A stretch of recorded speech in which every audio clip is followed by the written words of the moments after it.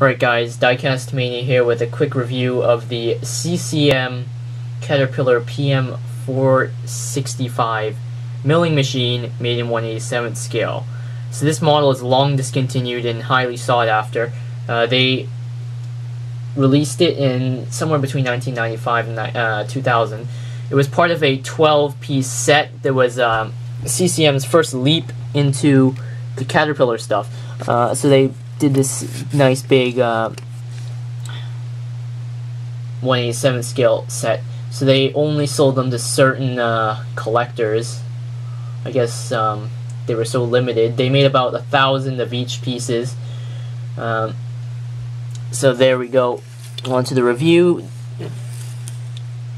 PM-465 Caterpillar.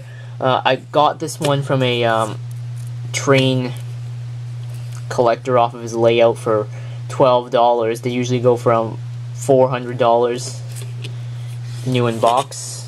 This model is kind of not really simple, but simple in terms of movement.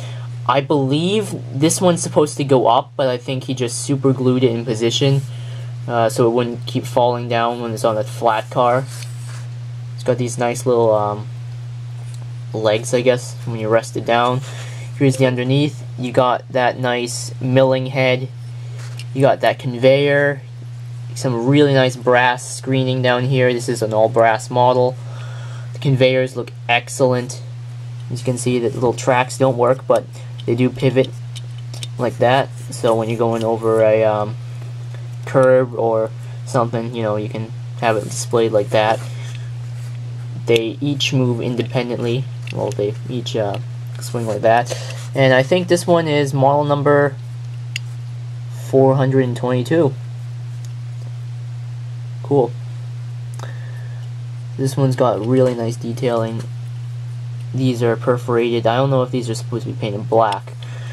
Really nice brass hand railing. Very in scale. Really crisp decaling. And there's another look at the conveyor. And these are actually brass cables. These ones are a little mangled because they've been sitting on the train layout before I picked it up. Very nice, and you can see the tiny simulated cylinders. So this is more of a showpiece model than anything else. One of my preferred places to put it on is my low bed, the 1/87th scale Trail King, made by North Scott, and tow it behind my Mack Superliner.